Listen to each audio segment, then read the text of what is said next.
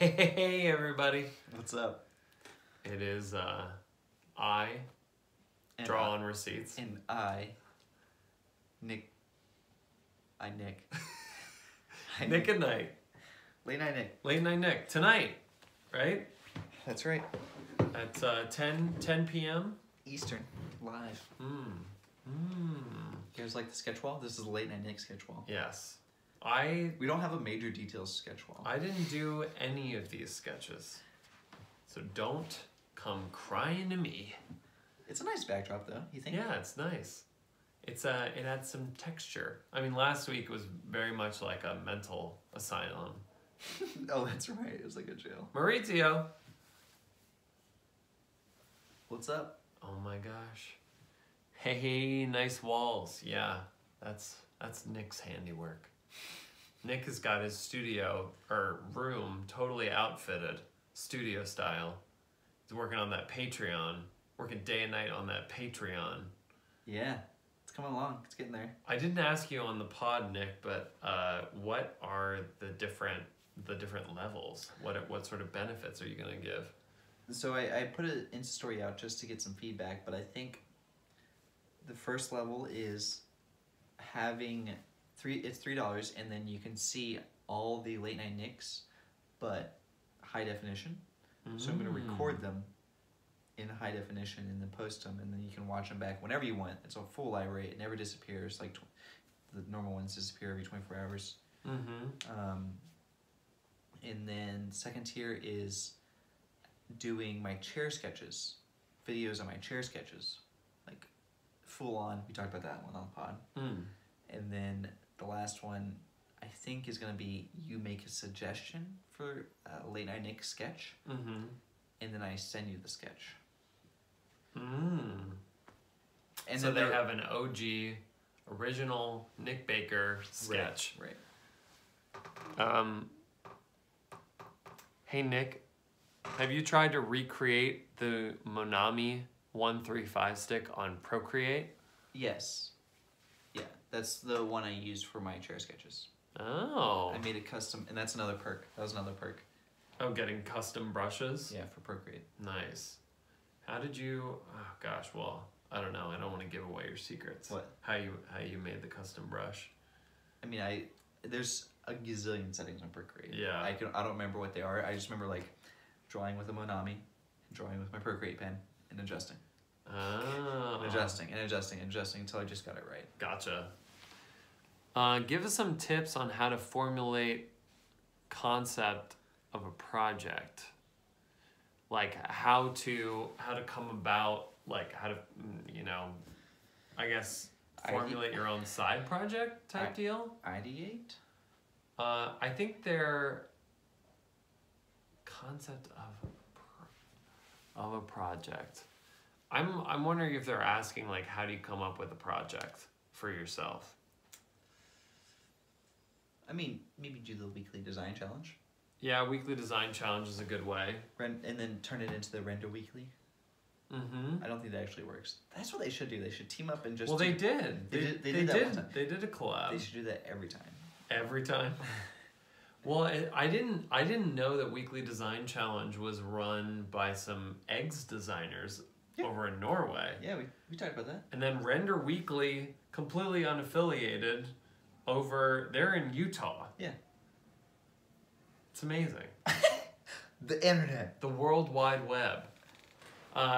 Hey, feel free to ask us some questions. We're here to give answers to questions. 100% Tim. I'm working on the Patreon, man.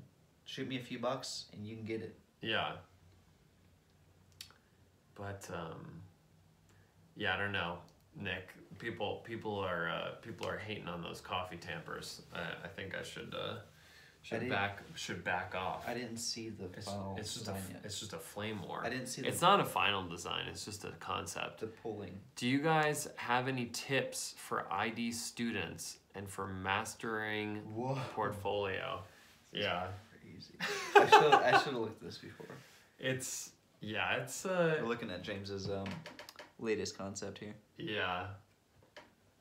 It's It is what somebody who is uninformed in the tamping world would come up with. What's the question? Do you guys have any tips for ID students and for mastering the portfolio? You never master a portfolio. The thing with portfolios is you just do them, and then you redo them, and then you redo them. Yep. And then you die.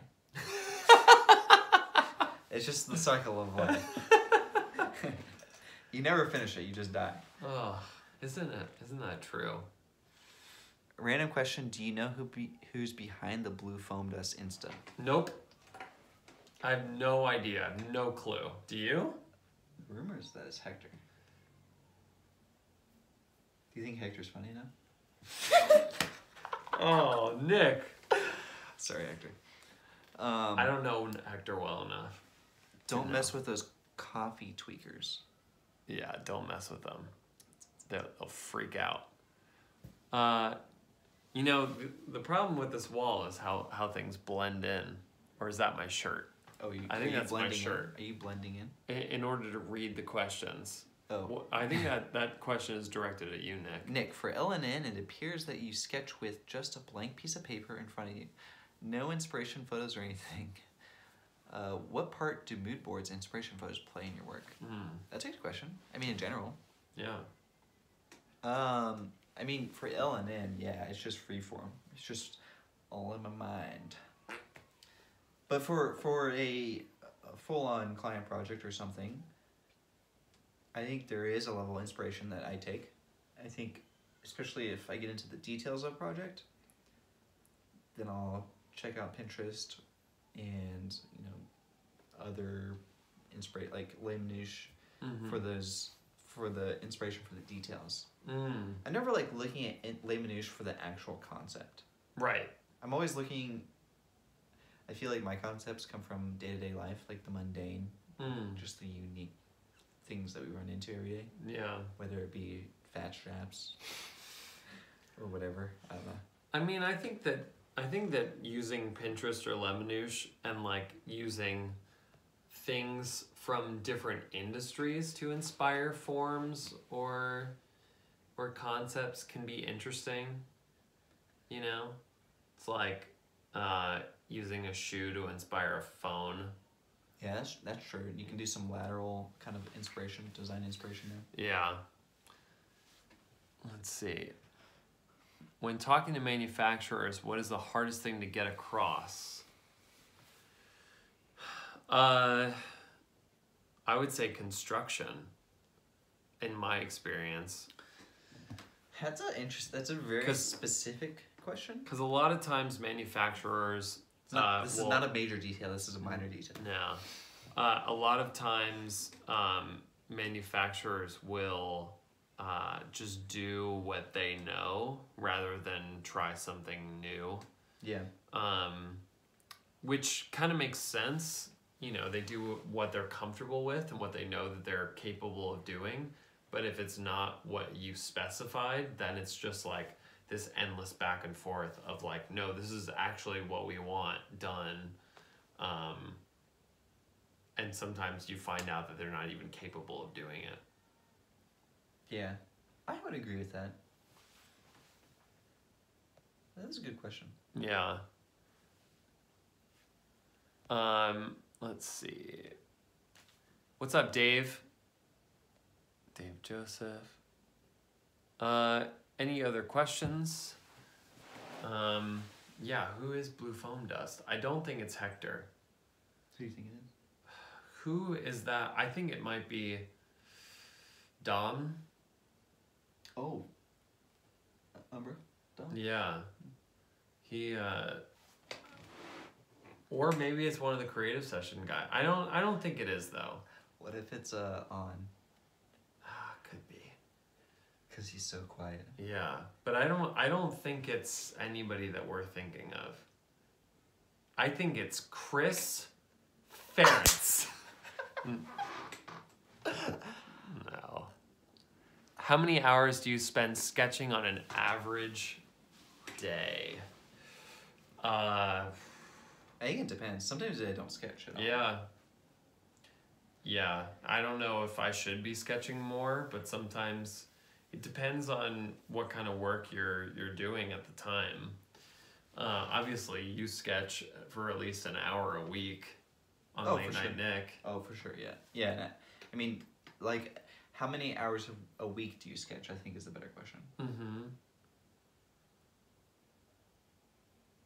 I think, I don't know. I would say 8 hours. That's how much I would. Like, it's probably like an hour or two on one day, and then maybe 3 hours on another day. I don't know. I feel like I need to do a bit more sketching. I've been falling off the bandwagon a little bit. How many hours a year do you sketch? Oh my god.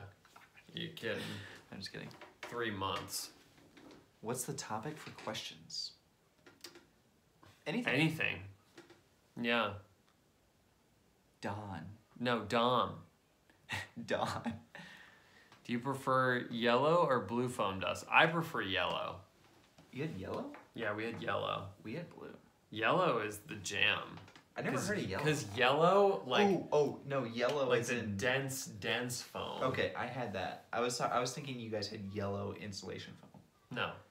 Oh, yeah. Yellow, obviously, that's the prime stuff. Yeah. Ooh. Like yeah. I mean, it's lining... That's what you should use. It's lining my lungs for the rest of eternity, but... But the thing is when you want that... If you don't got that cash, I know James has that just like stacks, you know, he can buy all the yellow foam he wants. But when you're cheap, you gotta buy the blue stuff. And when you're really cheap, you gotta buy the pink stuff. Oh, pink. So good. Form thinks it's Johnny Ives is blue foam dust. I don't think he's that funny, unless it's like that hidden aspect of himself. Wouldn't that be a groundbreaking event? Yeah. Chris Ferentz, there he is, blue foam dust. Is there a point at which you didn't want to design something, and how do you force yourself to continue with the project? That's a good question. Because otherwise you'll get fired. I mean, that's a good answer. I mean, I would never necessarily give myself a project that I wouldn't want to finish. You know, hopefully with your own projects, you would want to finish them. I think there is, obviously, like, I've designed litter boxes. Obviously, litter boxes are not a hot subject to design. But I think what you have to do is pick out the fact that there's still something that you can be passionate about on whatever it is. Whatever you're designing, there is some minute detail or whatever to be passionate about. Right. Just really strive to make it better. Like, my thing was like, it's actually kind of cool to design a litter box because no one's ever really designed a litter box. There's only one company that does it. It's called Modcat, and their litter boxes are $100. But no one designs a good, cheap litter box. So I was like, this is my role. Yeah. This is my calling. I'm going to do it. And I did it. Do you want to see it? I'm just kidding. Go get it. We've seen it. Go get it. We've seen it multiple times. We don't see it anymore. I'm visiting NY in 2 weeks. Any suggestions what I should do? What do you say when people give you that comment? Because every time someone says that to me, I'm like, I just eat food and hang out with friends. Like, that's all I do. If you have never visited New York before, then you kind of have to go to Times Square. But if you have, then don't go to Times Square. You know, and yeah. I Statue of Liberty, maybe?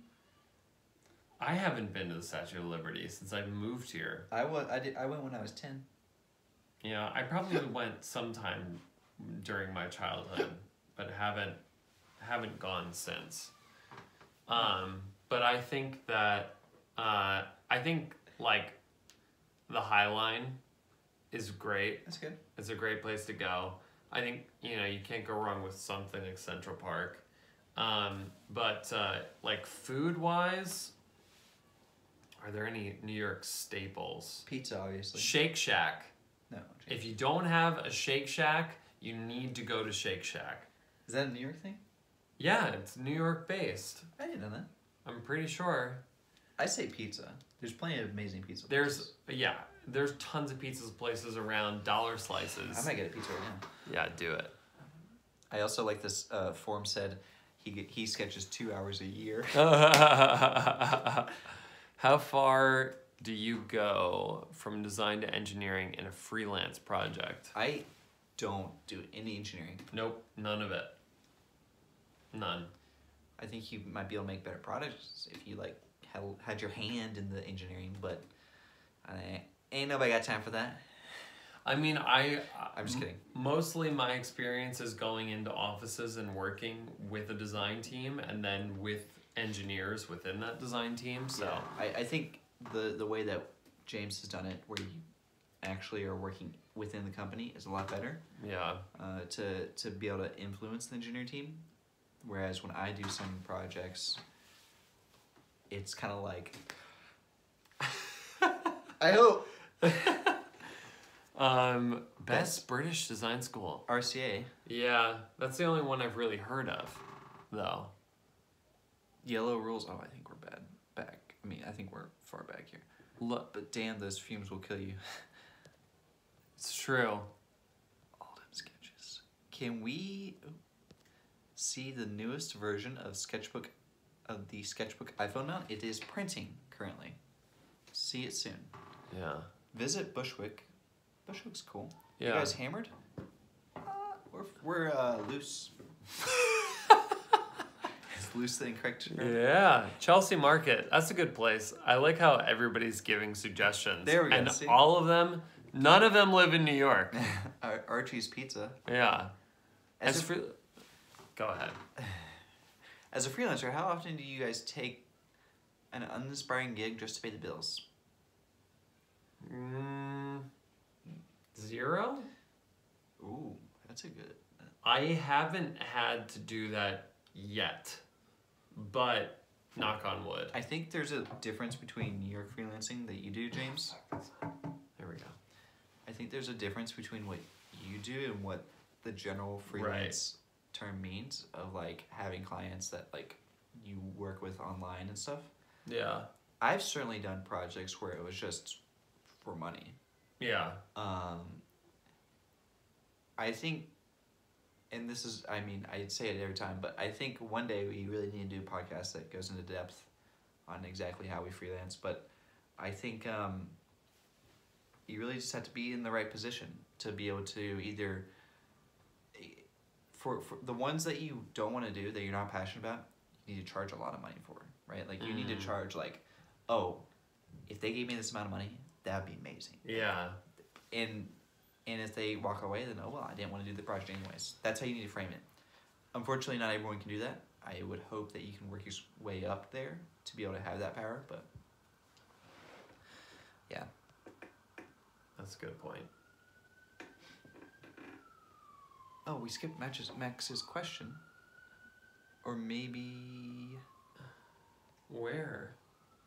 Max's question. Oh. Oh, we answered. No, we answered it. I think when you come to New York, you should get an ear surgery, Max. No, we answered that question. Maybe there's some technical difficulties or something. I don't know. Gotta get paid for the boring stuff. Yeah. I think that advice is right. I think like just if you don't have to take the gig and it seems boring, then you just go for the highest amount that could possibly make you interested in doing that job and then see what they say.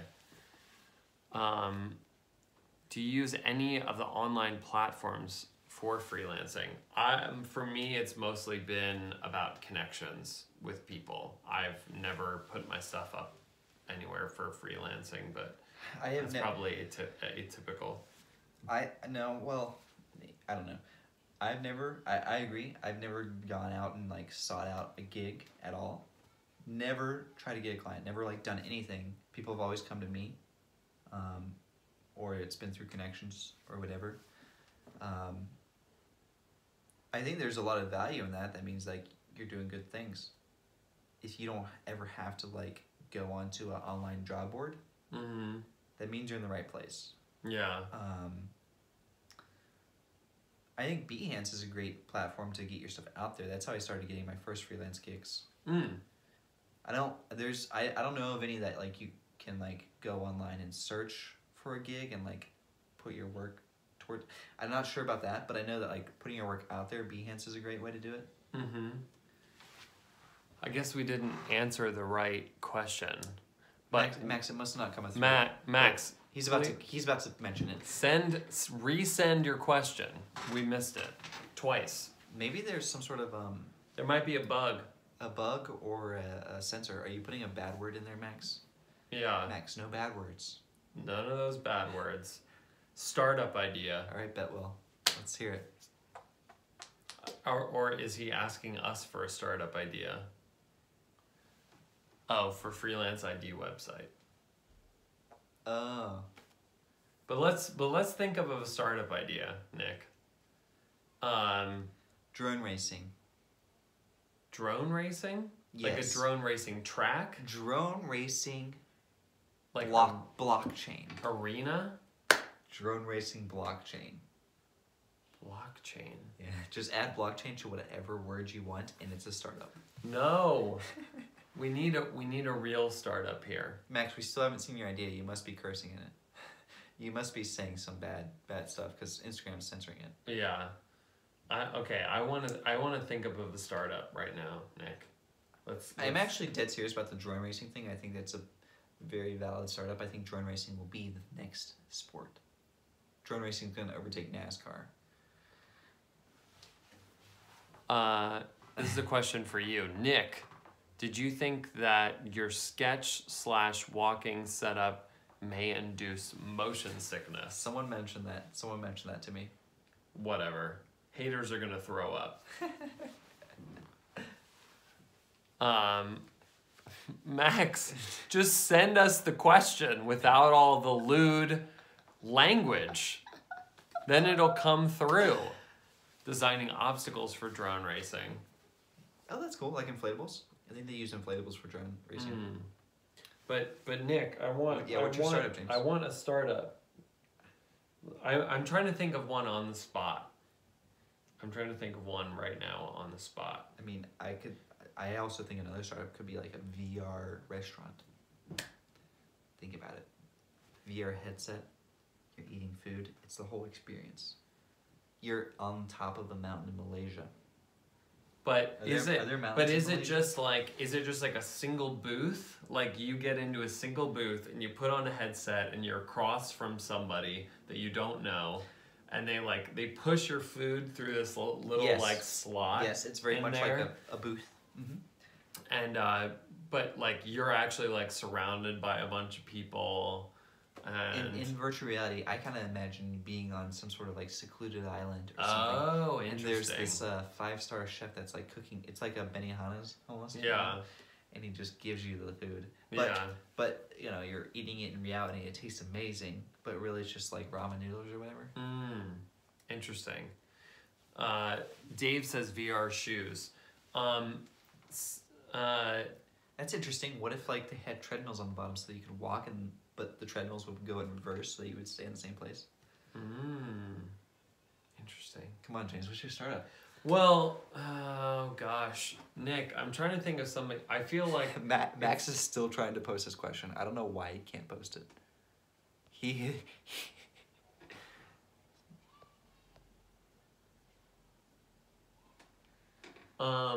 What's okay, so like I'm thinking about something around food for some reason. Do a restaurant? I think Drone is there some sort of startup where you have like you are connected to people who like to cook that can come and cook things at your house? Oh, like Airbnb but for cooks. Yeah. Because I don't like cooking, and like neither my wife or I seem to really like cooking. Now we got it. And I would love to just like, yeah, like I'll pay for all the ingredients. I'll pay for everything. Like just come over and cook it. I think that is a great startup. There's got to be one already like that, right? Maybe. Honestly, though, creating VR experiences that are blended with tracked physical items. I like your hire a chef idea. That's good. Chef B&B. Max says that he'll send our question to the pod. I don't know why you can't push your question on Max. Maybe it's too long? Yeah, kind of. I think it's called Schmeal. I'll have to look into that because I need it. I just like, I hate ordering out all the time. Yeah.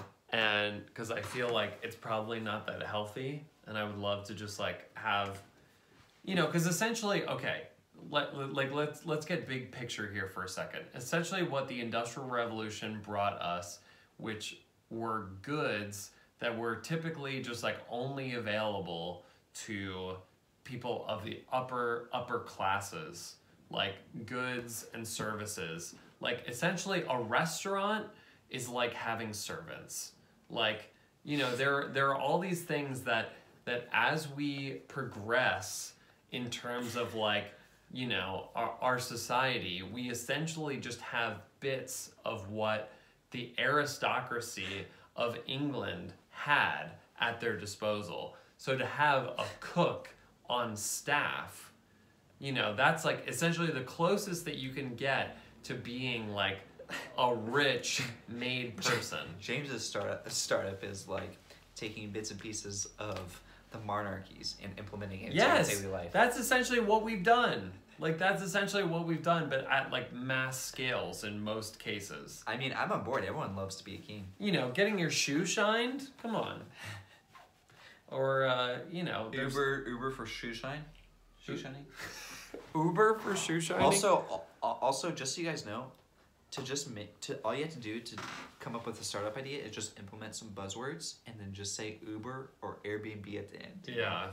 Oh yeah, it's VR gaming for Uber, or it's like, you know, you just like drones for Airbnb. You know, you just mash some words together.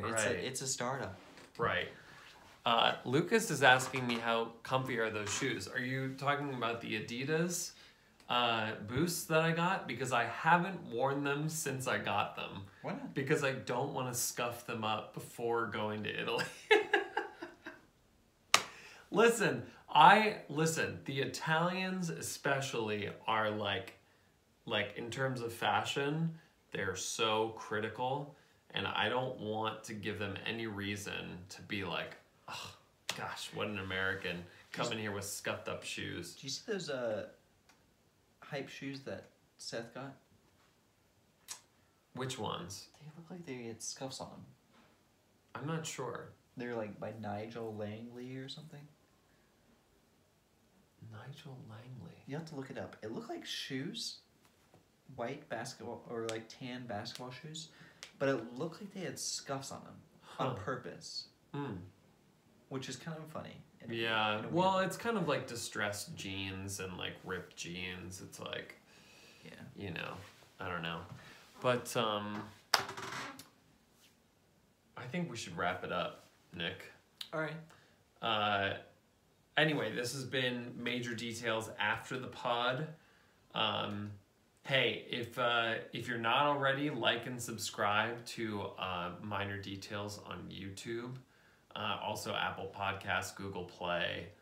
But the YouTube, you get the full experience. You do. You get to see our faces, our profiles on the YouTube. Yeah. But yeah, and just always be looking out, be glued to your phone all the time, just in case Major Details After the Pod is coming up. Oh no. It's time. It's time. They're shutting the lights off on us. Oh God. Guys, we got to get out of here. They're on to us. Oh my gosh.